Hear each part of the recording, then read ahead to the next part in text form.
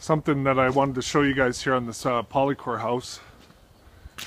You can see the membrane here, and one thing that maybe they want to come back and do is just put a little wear strip just at the top of this lip, just to protect that, because otherwise they may have some problems with the membrane peeling back or getting damaged. So we'll talk to them about that. But you can see here the 3-inch lip off that Z plate hanging on to the rim joist. It's really important when you're doing the foundation wall packages that that 3-inch lip is up on the outside of your joists. So that's what gives you your bearing, your backfill load bearing. They've done a great job here with it.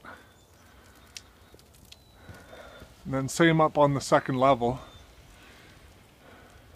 where the floor joists are. You can see they have that 3-inch lip up.